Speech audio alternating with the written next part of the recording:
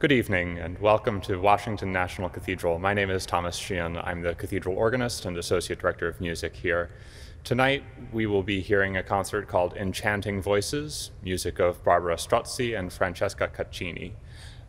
Elissa Edwards will be singing and Richard Kolb will be playing the lute for this evening's concert, and we hope you enjoy it very much. Before we begin, it would be wonderful if you could like our Washington National Cathedral Music Department Facebook page, and if you can find it possible to generously give to our music department, you can do so at www.cathedral.org/musicgiving. And now, without further ado, Enchanting Voices.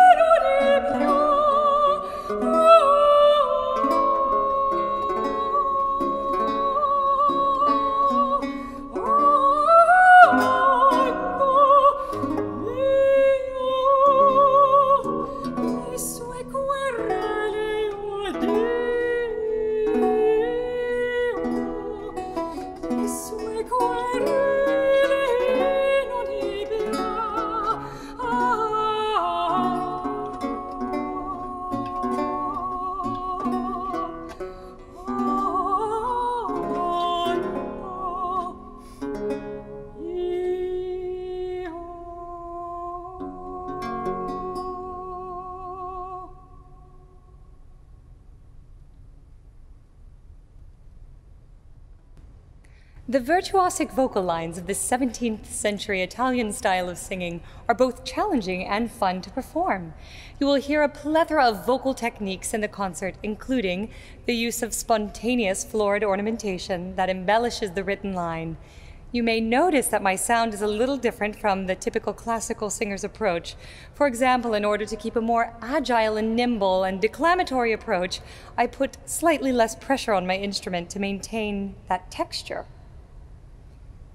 The duet-like nature of the theorbo and voice allow for a greater sense of flexibility with tempo and more creativity in the communication of the text.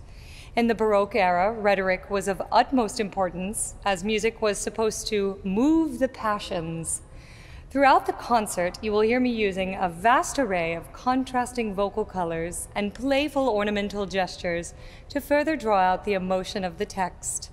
In particular, you will hear the trillo, which is a tremolo-like repetition of a single pitch, which helps to add emphasis to important words.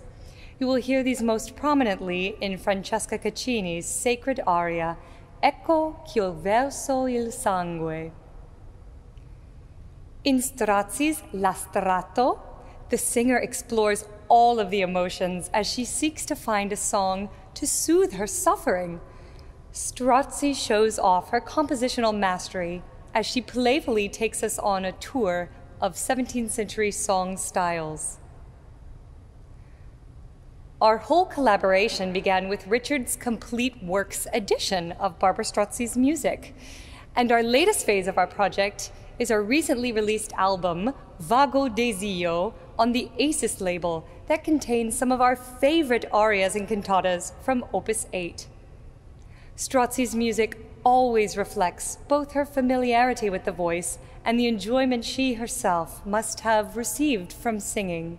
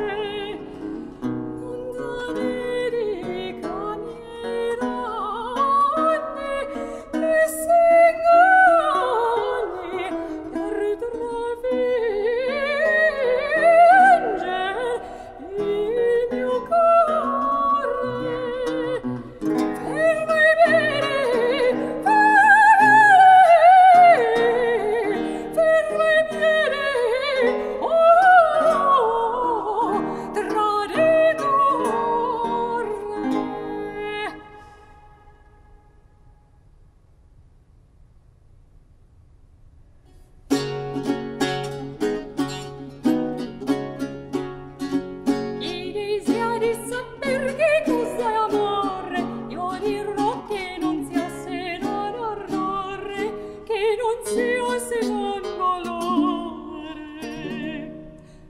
che non sia se non timore, che non sia se non furore. Io dirò che non sia se non ardore, chi desideri saper che cosa è amore. Chi mi domanda e non so, io sento, io dirò che il mio fuoco è tutto spento, che io non provo più tormento, che io non tremo né pavento, che io ne vivo contento. Io dirò che il mio fuoco è tutto spento, chi mi domanderà s'amor io sento.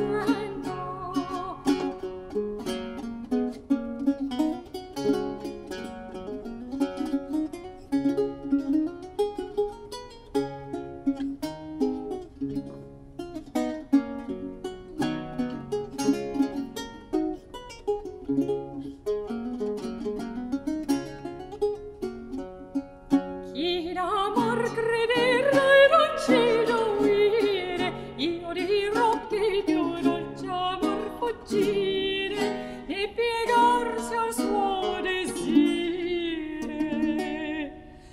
e tentar suoi sdegni e tire, ne provare il suo martire. Io dirò che il mio fuoco è tutto spento, chi mi domanderà s'amor io sento. Io dirò che il più dolce amor fuggire, chi d'amor crederà dolce gioire.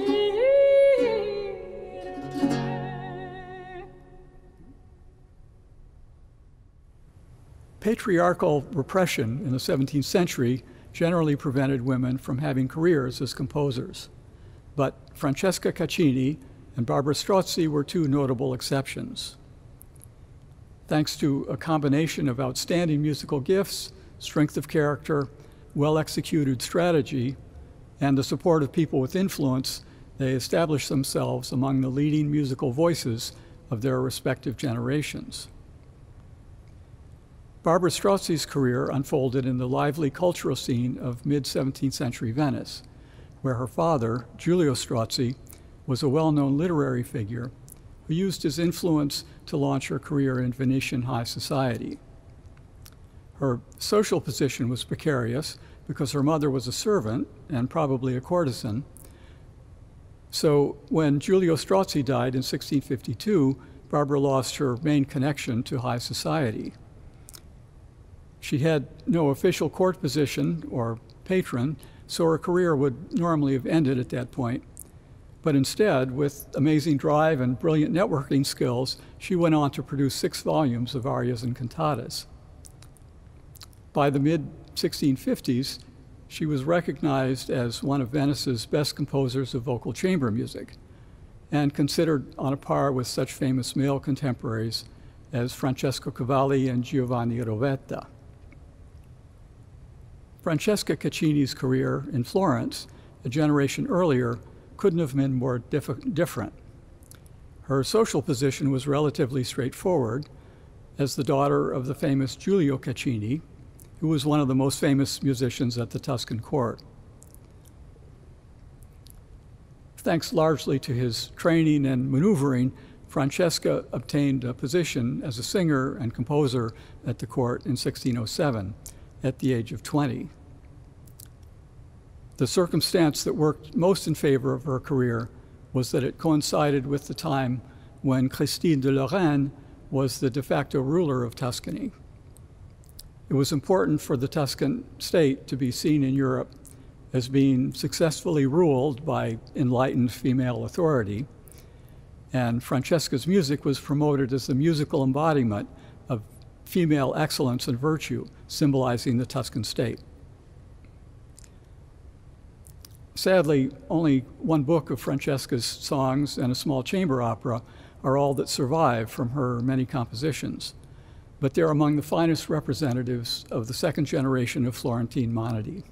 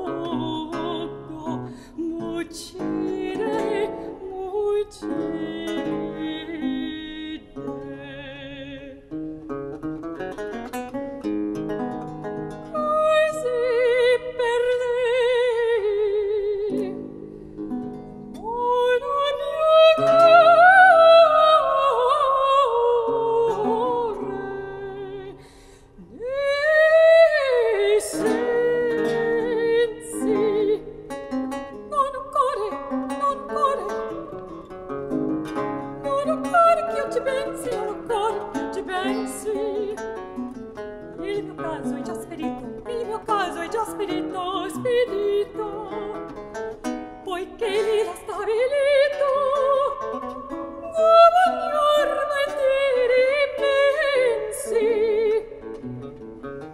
poiché l'era stabilito, governarmi diri immensi.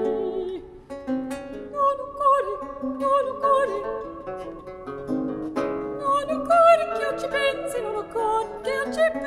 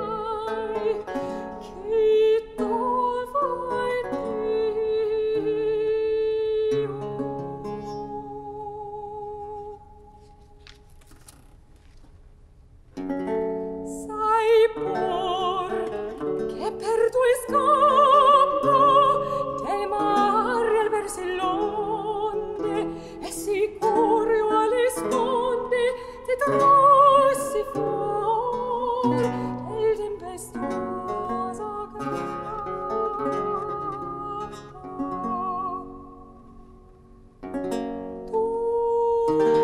perché io venga meno apri col ferro il seno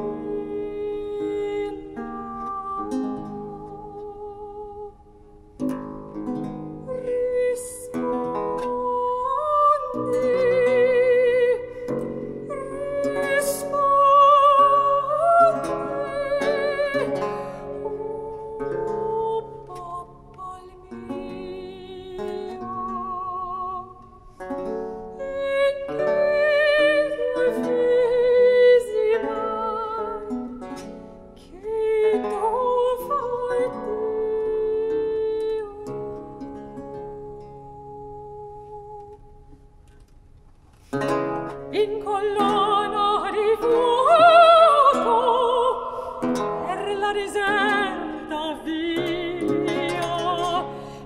innanzi a te mengia chi bel carro immortal segnali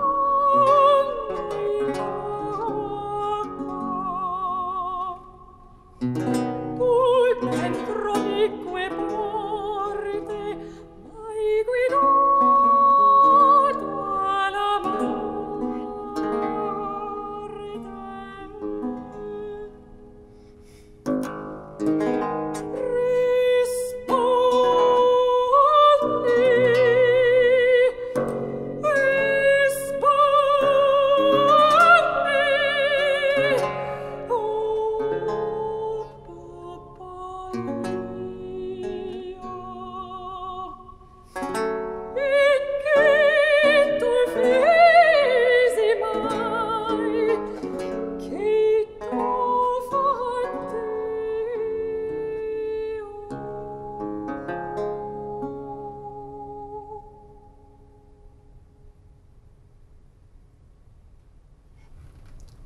I have to tell you that delightful as sopranos are, they can sometimes be temperamental.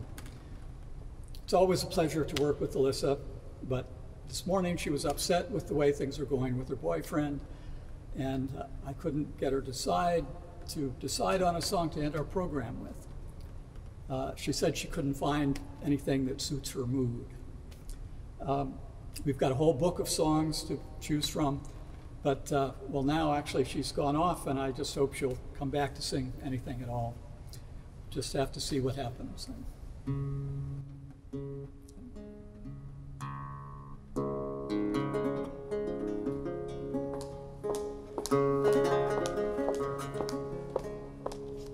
voglio sì può cantare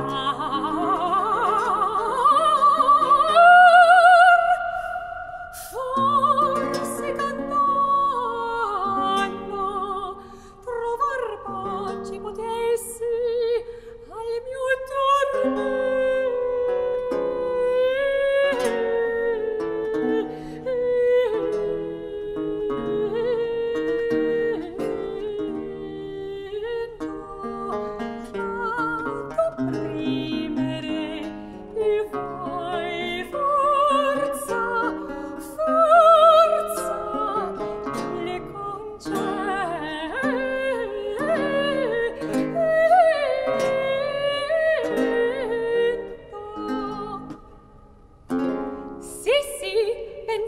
aspetta.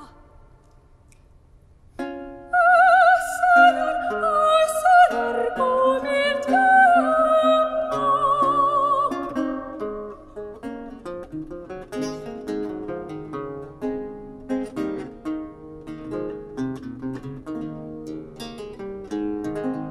E a nostro senso una canzone troviamo.